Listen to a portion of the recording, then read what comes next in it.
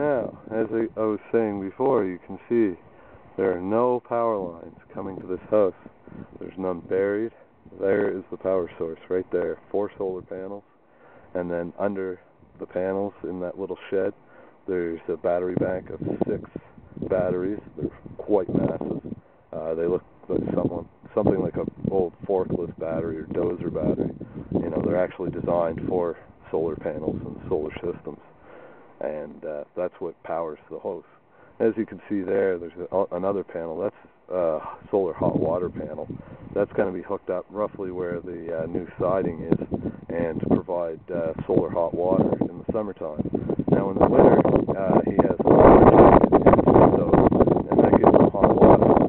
But in the summertime, obviously you can't run the wood stove, so we're going to have this panel hooked up so we can have hot water year round.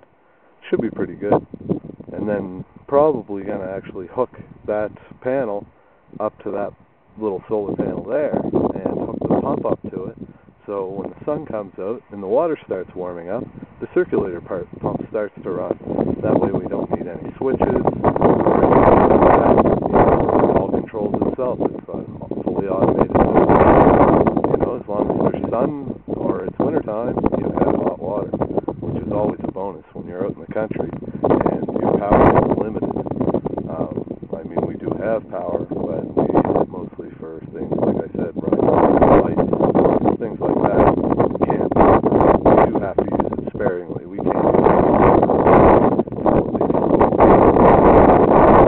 really take another video with my father to so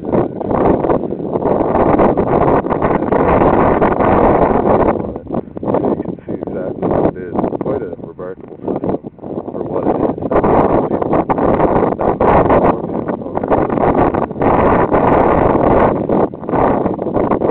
How many people do you know with 4 solar panels that can run a microwave without being, you know, having power lines and whatnot? So we have nothing.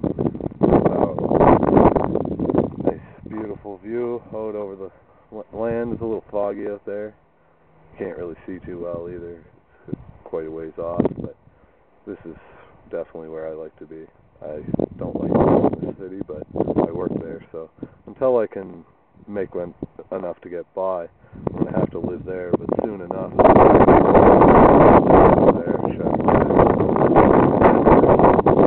can actually do what I want to do all the time instead of working for people and, you know, not having so much fun.